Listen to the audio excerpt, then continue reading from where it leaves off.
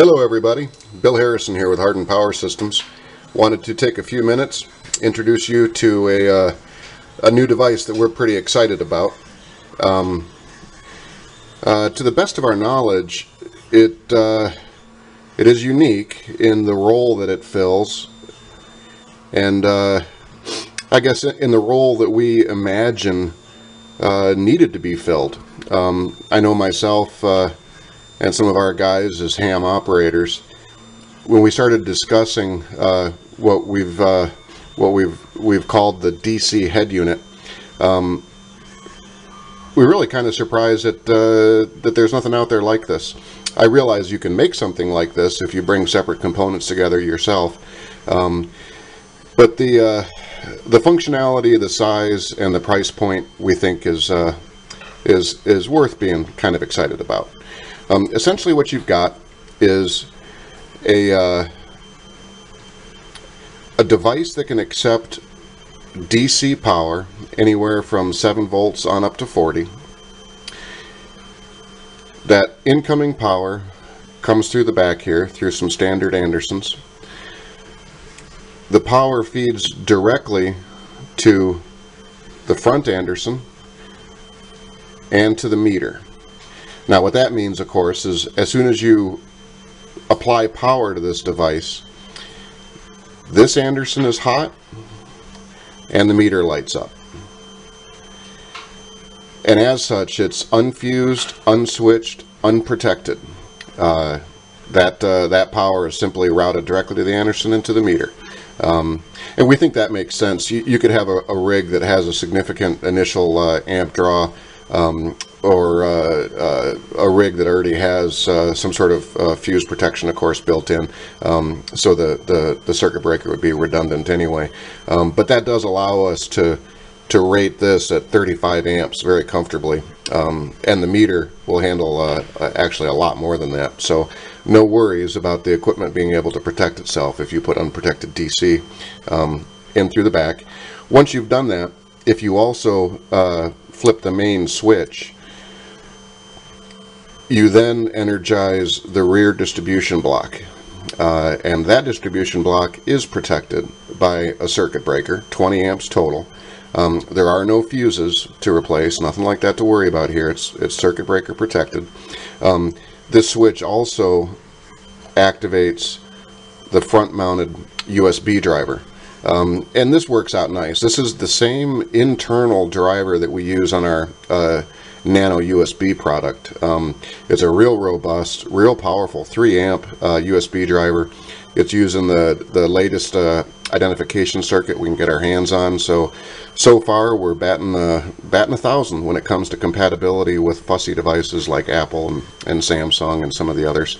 But in any event, you can appreciate its size. You're talking about something that weighs less than a pound. Real rugged anodized aluminum housing. The end caps are high impact ABS. The face plates front and rear are laser engraved. Real nice. So let's see this thing powered up. Now, one easy way for me to do this is just with one of our bat packs. It's interesting to note that, of course, since you can put whatever flavor of DC you want in here, you could run it off a battery, run it off a car, run it off of a power supply. And it's real important to note, this is not a power supply. This is not a regulated circuit in any fashion. And part of the thinking in the beginning, when we were doing some prototyping and some spitballing, we assumed that it was going to be a regulated power supply. But so many of us, and by us I mean ham guys, and I guess DC guys in general, already have some form of regulated power if we're in the shack. Or if we're in the field, we're using gear that doesn't demand regulated power, at least not for the most part. Most mobile equipment is designed to run off of car voltages anyway, so you've got quite a bit of range there. In any event, we'll just go ahead and plug in DC power coming from that little AGM battery, and the LCD can be difficult sometimes on camera to see, but the meter displays continuously amps, volts, and watts. And that's a real-time display. It's continuously updating. If you were to key up a radio or something, you would immediately see the amp draw jump, which is convenient. You know, that could also clue you in if you had an issue with your rig or with an antenna, or if you saw more power draw than you expected when you keyed up. The meter also rotates every 2 seconds through peak amps, peak watts, and maximum volts. So this lower display is constantly scrolling, and that also is deliberate, of course. That's to show you if you've at some point pulled a lot more amps or watts than you expected, or at least just to know what's the most that your setup, whatever that might be, pulled at any given time. Now, if you unplug power, obviously everything goes dark and the meter resets. That's important to know. You can accumulate data for as long as you have constant power applied, but if you disconnect power just for a moment and reapply it, those accumulated data points all reset. Another obvious way to power something like this, and we're kind of assuming this is going to be one of the more common ways. This is just a pretty common MFJ power supply, and most of you are familiar with what this is and what it does. But you can appreciate that if you had a power supply like this and a radio, and we're not restricting this to radios in the sense of we've gotten some interest from the radio controlled community too. But in any event, if you've already got some form of regulated power, then you can run that power through this. Obviously you benefit from the distribution block and the circuit protection and the USB driver.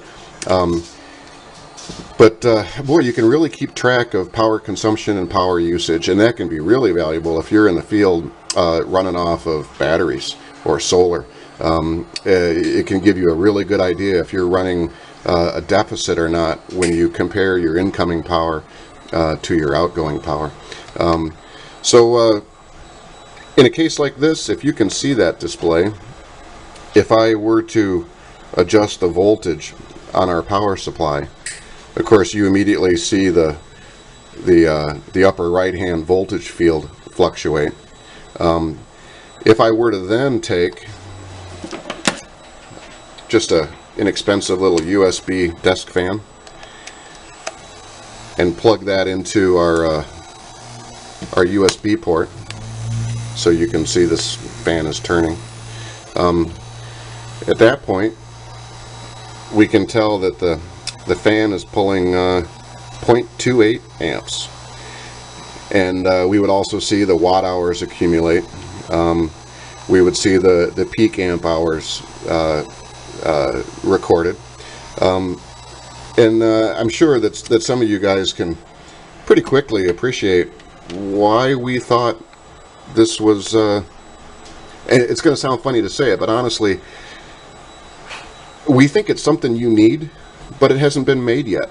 So either we're wrong and this device is maybe cool, but maybe not as useful as we imagine, or maybe we're right and this is a device that has simply been missing from your ham shack or go bag.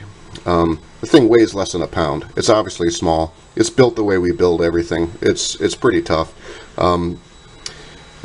We'd love to build you one. Please come to portableuniversalpower.com. My name is Bill Harrison. I really appreciate your time. You folks take care. 73 now. See ya.